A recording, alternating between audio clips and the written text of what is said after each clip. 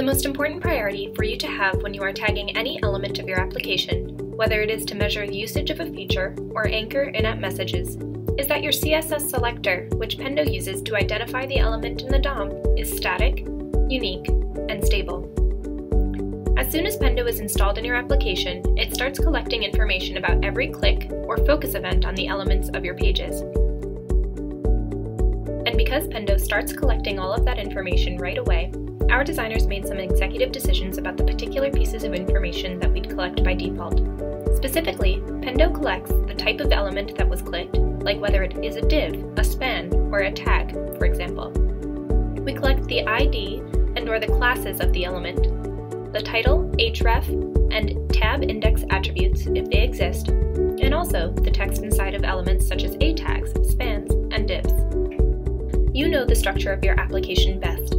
Outside of the default data that Pendo collects, there may be an alternative attribute, or even a set of attributes, that identify the elements of your application more specifically and consistently.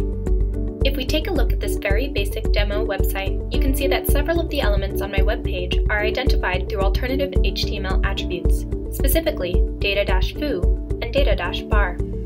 Outside of those elements where I have an ID defined, these attributes contain the most specific identifying information about the elements of my page. It is in my best interest to add these custom HTML attributes to my Pendo subscription. To do this, the administrator of your Pendo subscription should proceed to the Settings tab, select Install Settings, and then go to your Agent Settings tab.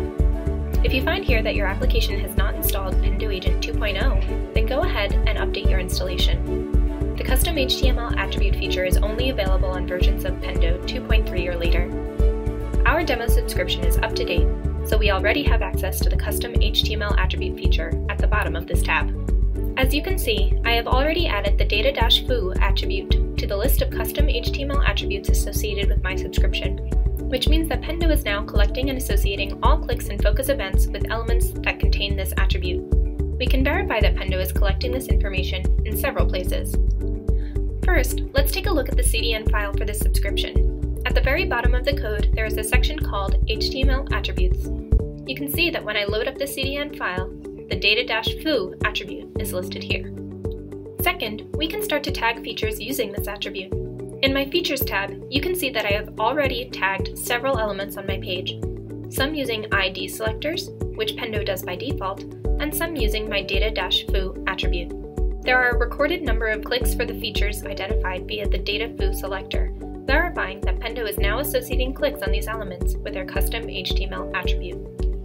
Finally, let's go into the Pendo Designer and attempt to tag a new feature with this custom HTML attribute. When I show tagged features, you may notice that I have yet to tag the third button on my page. Let's do that now. I'll select Tag a Feature, then click on my button. Right away, Pendo has built a CSS selector to identify this element that is based upon the data-foo attribute. If I had a static ID for this element, then Pendo may have suggested that as the selector first. See, for example, when I attempt to tag this gray space on my web page. Pendo will recommend the ID for this section because Pendo will always choose the most specific selector available.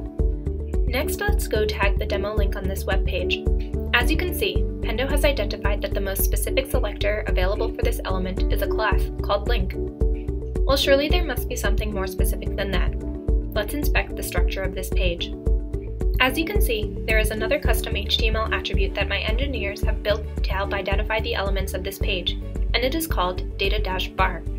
If I want Pendo to be able to start tracking feature usage on elements via this attribute, then I have to add it to my subscriptions list of custom HTML attributes. There are actually two ways that I can do this. I can either add data-bar to my list of custom HTML attributes, or I can more broadly define my attribute using the wildcard notation, like so. Let's go with this second option for now. If I refresh my CDN file, you will see that the HTML attributes section has updated to reflect my custom attribute preferences. Now let's try to add that demo link feature in Pendo one more time.